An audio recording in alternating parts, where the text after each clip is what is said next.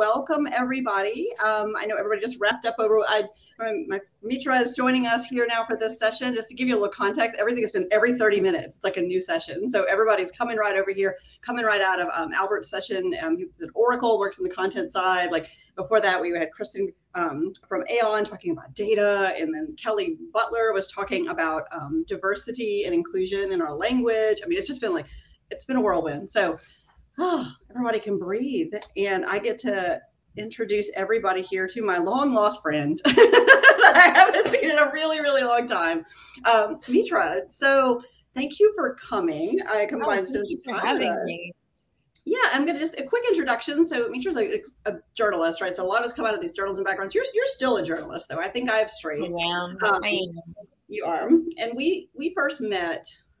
This has now been probably 15 years, because when we met, we were both very young mothers in a newsroom that I'm just going to go ahead and say was not built for young mothers. So we very quickly found each other. And then now our kids are older, our careers have evolved. And one of the things, you and I haven't seen each other in a long time, but I think I've just been watching what you've done. When you went to CNN, and then now the stuff that you're doing, the entrepreneurial ventures. And I just wanted to have you come on and talk a little bit about that. Like, I want to know about URL Media. I want to know, I have so many questions, and this is how I got you to answer them. So yeah, why don't you jump in, introduce yourself to everybody, and then I got questions. Okay, well, it's good to be here. I'm having ever slight trouble seeing you, but I can see the chat. So if anything resonates, or if you have questions, like to the folks in the audience, please make your presence known there. I saw Willie's already given me a shout out. Hello, Willie. Thank you. It's great to be with you as well. Mary Ellen, you're absolutely right. I am like in some ways, my path is absolutely a product of that unplanned pregnancy, which you kindly did not. I had one too. Look, mine was too. Did not share that part of it. Yeah. So was mine. So was mine. Right? And you and I feel like if you work at the Washington Post and you're a woman in your 20s, like you're on a trajectory, and so I had a plan and I got pregnant, and that derailed the plan. And so in many ways, what I'm about to tell you in terms of like, what's URL and what am I doing now is a direct outcome of newsrooms not being necessarily equipped for people like us. I did have my child. I was so lucky at the Washington Post in some ways. While I had to take disability pay to kind of make the 6-month maternity leave work, and we went into massive credit card debt, which I don't often tell people from those years, in order to make it work. The paper was also owned by Don Graham, who really liked me as a reporter. And so he said, we'll do what we have to do. And so when I came back, I was part-time, and I was working like 3 days a week at the Post until my daughter was 2. And when she turned 2, a friend of mine named Raju Narasetti, who at the time had been at the Wall Street Journal, I just saw this like announcement cross my email saying he was moving to New Delhi to launch a newspaper. And I just wrote to him saying, I'm so jealous, because of course my trajectory at the Washington Post was supposed to be, go from the Metro desk to the national desk or the foreign desk and go overseas and have all these assignments. And I got pregnant, and that's just like not the life that is comfortable with a baby. Anyway, so 2 years later was my first taste of entrepreneurship in some ways, not the type I'm doing now, which I'll promise I'll get to, but it definitely allowed me to launch a newsroom in India and answer the question, knowing what we know today about media, how can we do things differently? Which has been this recurring theme of the last 17 years or so. My daughter just turned 17, she's in college. So here's what happened. I was at CNN. I had been there for about 4.5 years when we hit the collision of the global pandemic, the death of George Floyd, and much kind of consternation in our industry over what we were going to be to people. And people take that question in different ways. For some folks on Twitter, it's, are we objective? Are we a utility play? Is it news and information? Is it serviceable? Is it solutions? Is it, all the things that have been questions and thorny questions in journalism forever, I think really came to a head that spring of 2020. And I was no different in really feeling it. I would say one difference might be that there was a clear awakening among my mostly white colleagues. And I have always fashioned myself as trying to be on the biggest story of the newsroom, like that's the ambition. And diversity was always baked into my job, right? It was never, I never had diversity in my title. I was never a recruiter. I was never, it was just not a side thing for me. It was everything, right? And so as diversity became everything for everybody, here I was for, my 20 years in different newsrooms around the world, suddenly contending with kind of a fork in the road of, do I help everybody discovering the thing, or do I carve my own path? And so at the time, CNN came to me and said, what's your next contract look like? What do your next few years look like? It comes against this backdrop that's like super micro, which I feel the need to share. I live in Jackson Heights, Queens, which is the borough in New York City of Queens, one of the most diverse pockets in the world. The New York Times called us the epicenter of the epicenter, just to kind of give you a mental picture of how bad COVID was here. And so during those few months, while I'm dealing with kind of the existential of the journalism, who are we to people? Are we objective? Are we not objective? The CNN-ness of it, like, what are you going to do next? Like, you want more people, more power, more money, right? Like, it was a pretty good life. I'm dealing with this third piece, which is really integral to your question of what are you doing now? But it's cool. It's cool. So neighbors were coming to my husband and me and saying, we both have COVID. Do you know anybody who has antibodies who could babysit our children, or could we leave them with somebody? Do you know where to get a COVID test? Does what's the line at Patel Brothers like? Do you know where to get yeast? Do you know how to claim a body from the city morgue? Because we know an undocumented immigrant who's there and he doesn't have any family, and you could not make this up. We looked at the picture. My husband gasped and he said, that's my mechanic who got me on the road every day when I was commuting by my bicycle to work. And so that's the type of neighborhood we live in, which is very dense and vast and New York City, and yet very close and overlapping and intimate and lovely. And so we were kind of under assault, if you will, by these queries. And because we've always been involved in our neighborhood, in some ways, my husband more than me, he's an artist and does a lot of public art projects and works with the community in public spaces. And then me, who's just pretty decent at navigating bureaucracy and information, we said, we should do something. So we launched this newsletter called Epicenter. And I launched that while I was still at CNN because it felt so needed. And it was not going to be, CNN's not going to be able to help the People's Republic of Jackson Heights, right?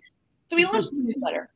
It takes off, but in quick order, while all these thorny issues are going on, I start to realize, it's not a surprise to me, but I really start to see the limits of scale on the internet, right? You're a newsletter. Like, just because somebody needs diapers, like, is anybody out there hearing it? Whereas at CNN, I'm dealing with, millions of people every day. And so I started to think about, how do I continue to center my people? How do I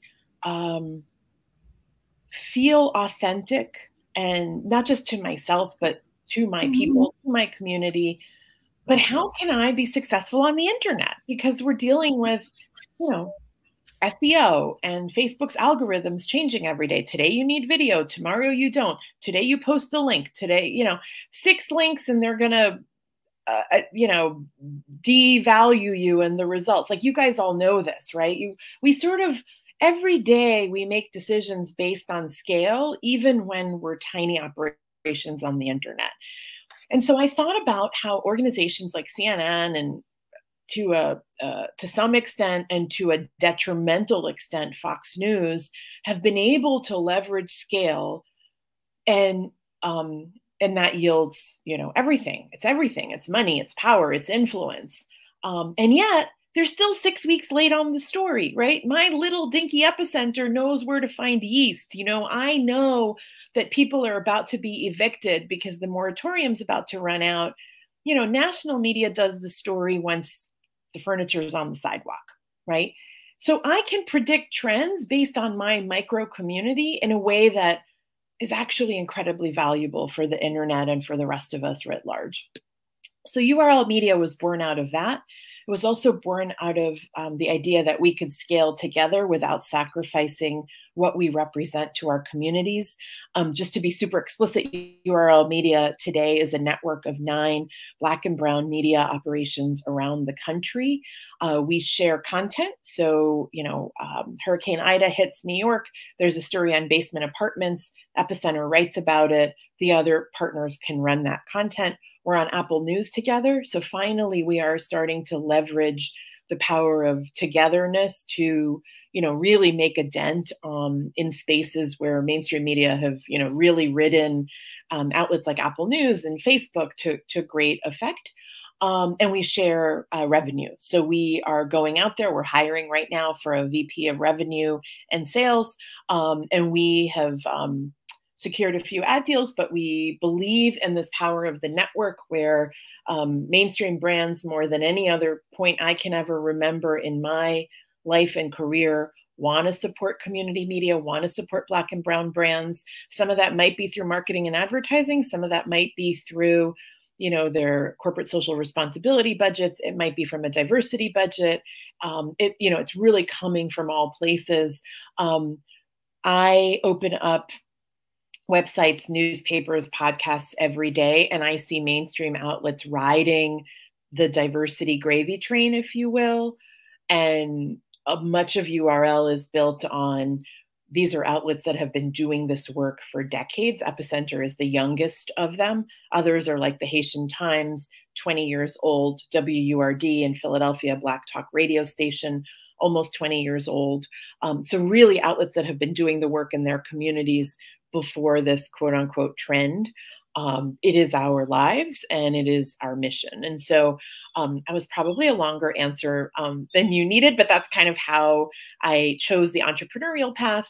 I was able to call Jeff Zucker, who's the president of CNN, and say, I'm so grateful for everything you all have done for me. And I'm so flattered by giving me more and more and more, but I think I'm going to lean into this Dinky Queens newsletter and try to make it work.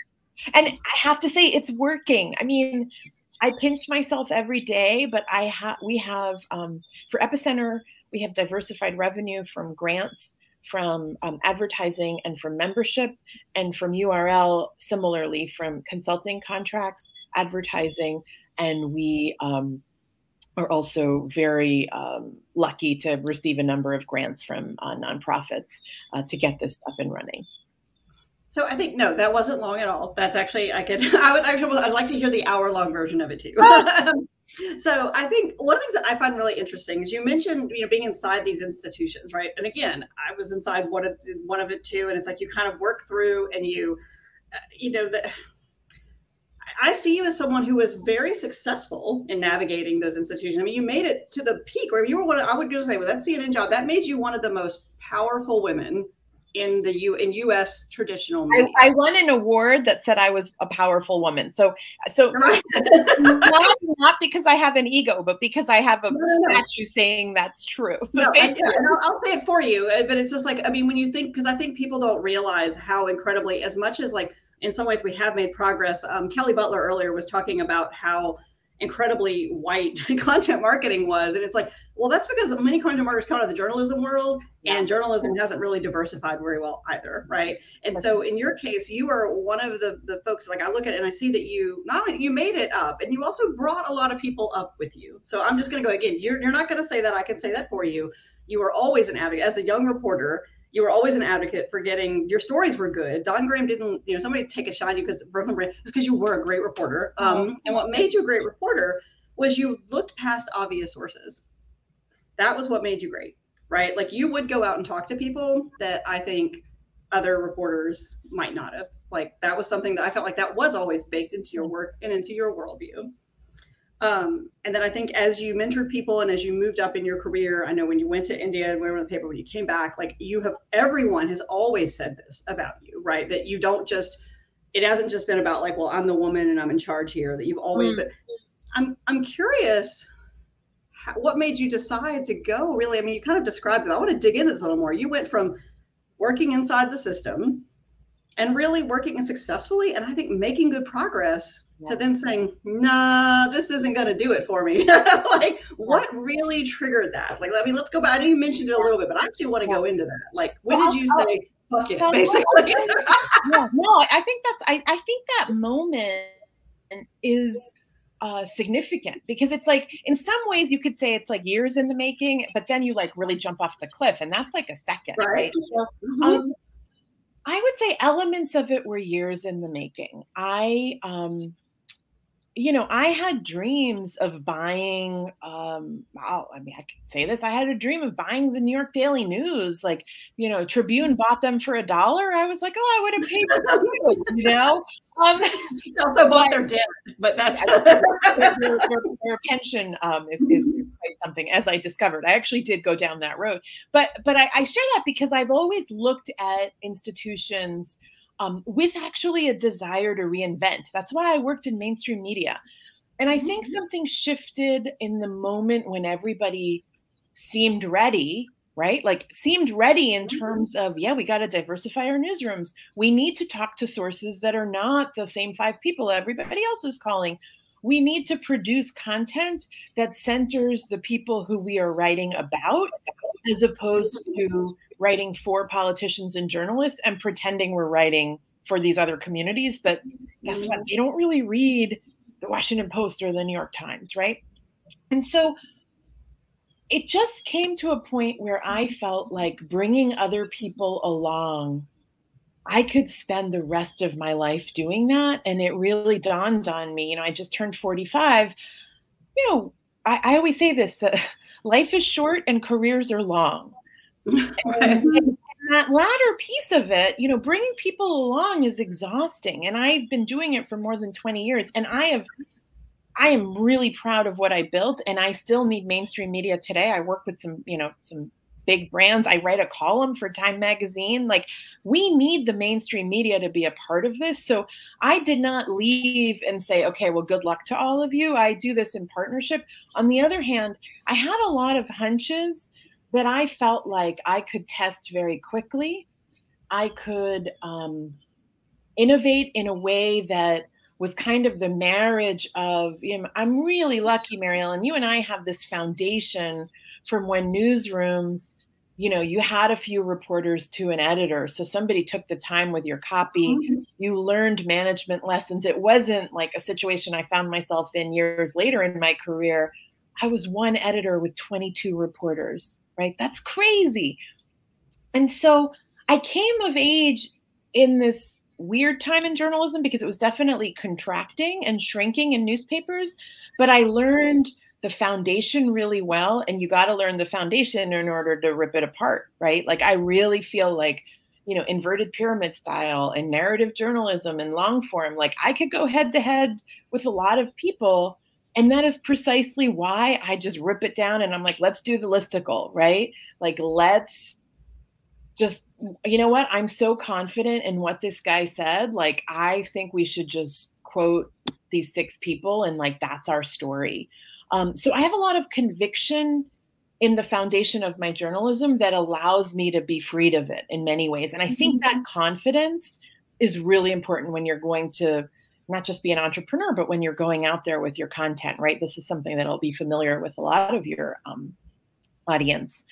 I think swagger and ego is a little bit of it. Like, I have a belief in myself, and I am at a stage in my career, I probably wasn't there 10 years ago, where I think I could give this a go.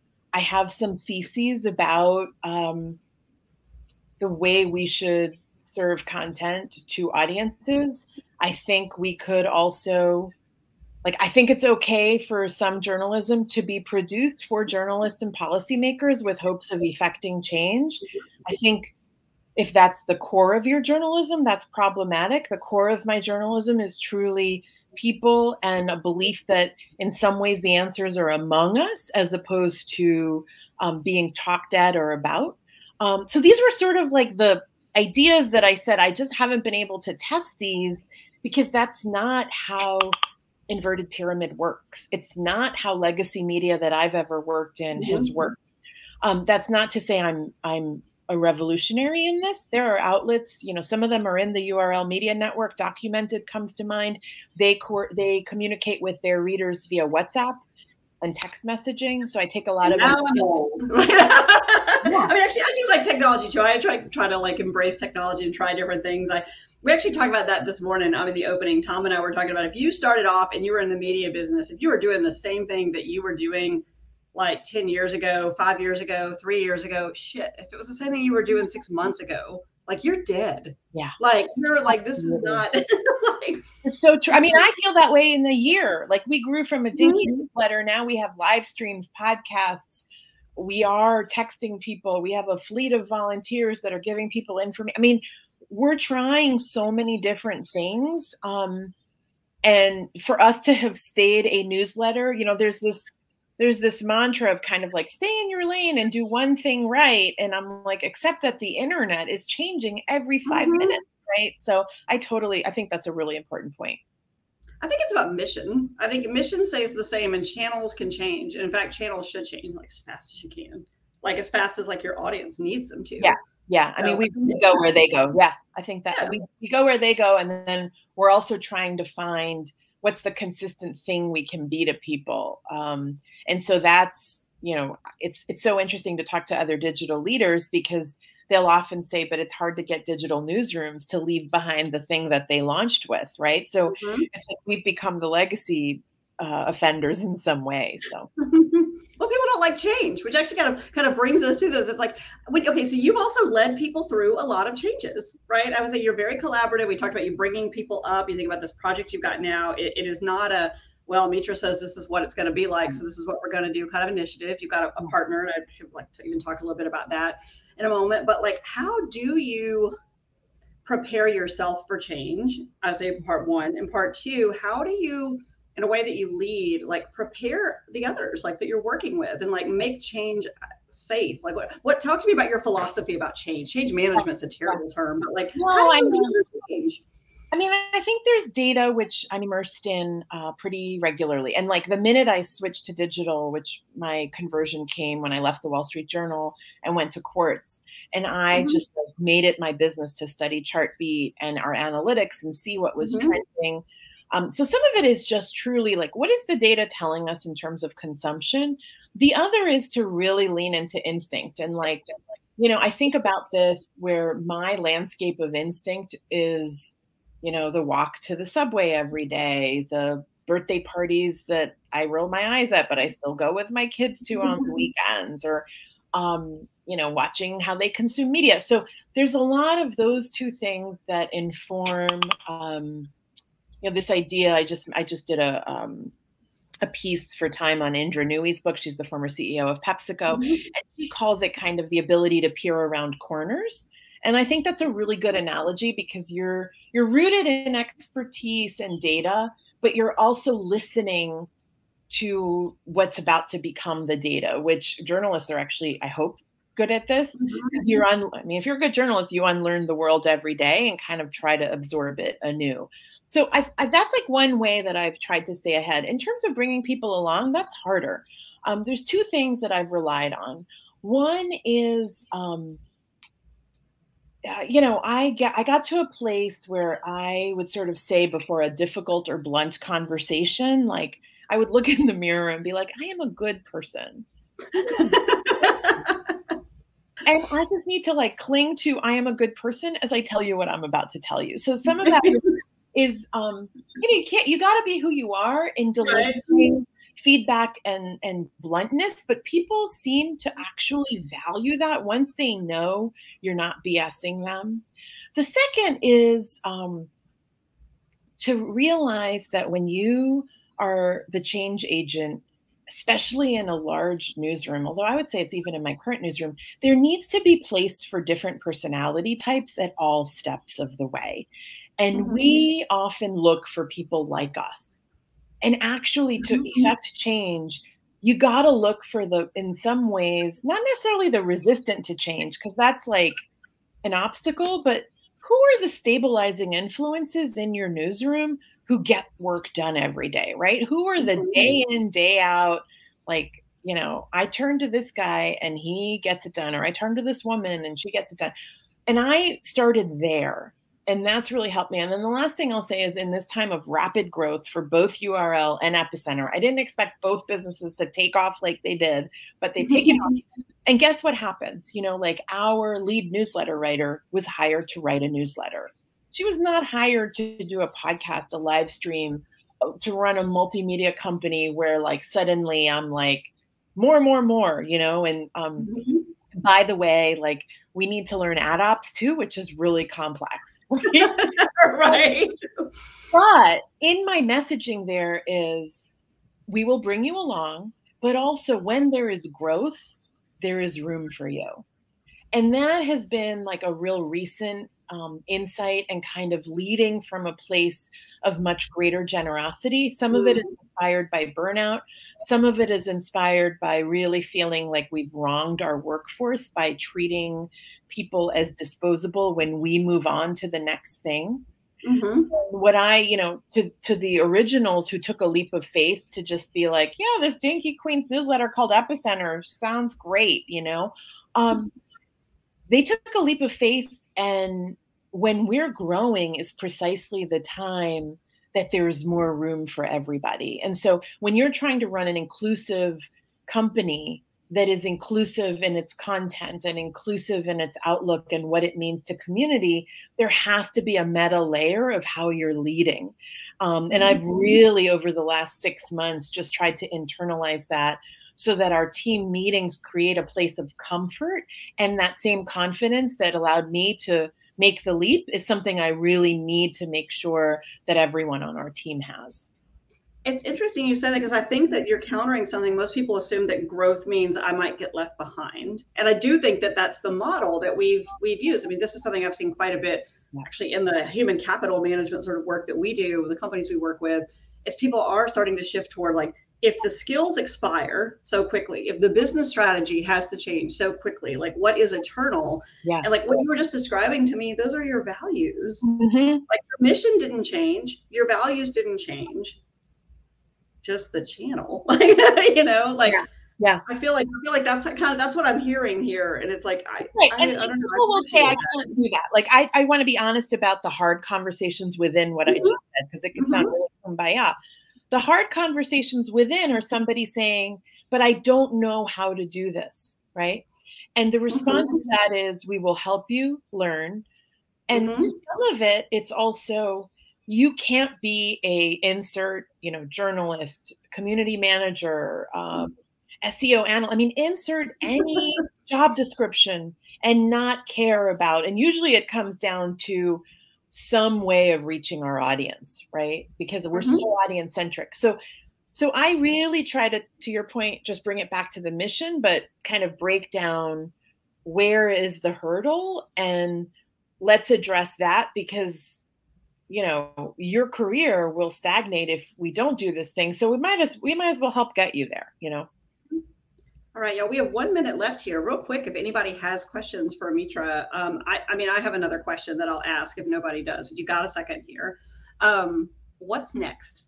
Tell me what you're doing. I see you and Sarah, you're partnering. That's your partner in URL Media. You've got Epicenter going. What is next for you, like in 2022? So 2022 for Epicenter, we're dealing with this historic sea change of, we're about to have our second African-American mayor of New York City. Our city council has never had this many women. It's about to be the most diverse city council. The first South Asian city council member. We might even have 3 of them, if you can believe it. So really, I never positioned Epicenter as a political product. My big challenge for 2022 is, how do you cover what I just laid out from the ground up? And that, to me, is this puzzle.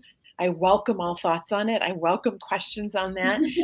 For URL Media, it's the expansion of the network and continuing to really lean into this advertising network, that we really believe that the power of niche but scale is like that. I'll take, like, I think is revolutionary. Mm-hmm. And my hope is that in 2022, I can come to you and say, we've, grown the network by X percentage, a large percentage. And that I would say by the end of 22, if you feel like we are the read where you have to start with us because we're presenting the news that's going to be in other outlets in 6 weeks, then I feel from a content perspective, I've been successful. And as I mentioned, the ad network is like priority right now.